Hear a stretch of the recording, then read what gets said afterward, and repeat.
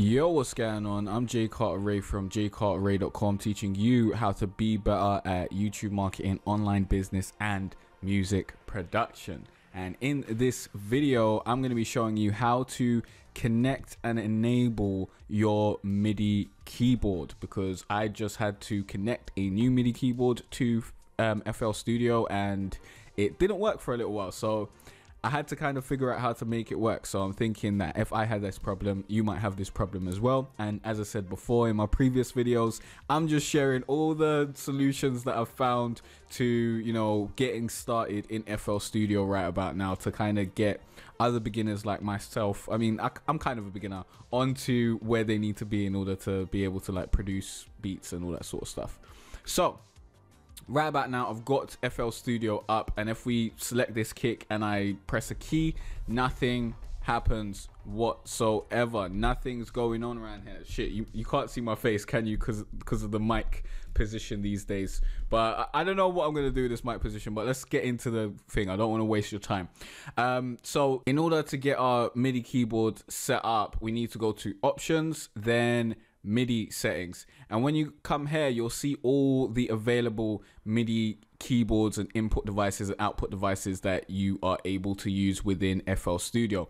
As you can see, we have my audio USB Midi, which is my small one, and then we have my UMX Midi keyboard, which is my large one that's right in front of me here. And when you connect your keyboard to your computer, when you plug it in via USB or whatever type of connector you're using, it should show up here. It should show up here. If it's not showing up here, then you've got a different problem. Leave a comment down below and we'll try and figure that out together.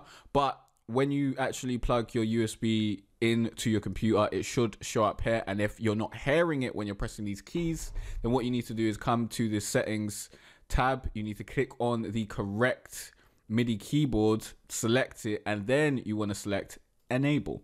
So now we've enabled it. If I press a key, you should hear the drum.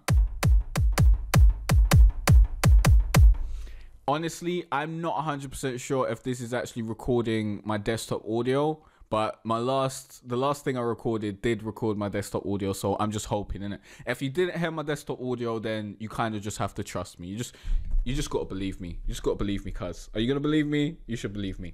But that is how you basically get your Midi devices set up and ready to go, so that you can use your Midi keyboard and start your production. I hope this video helped you out. I'll be sure to leave a variety of links to the different equipment and software that I'm using in the description down below.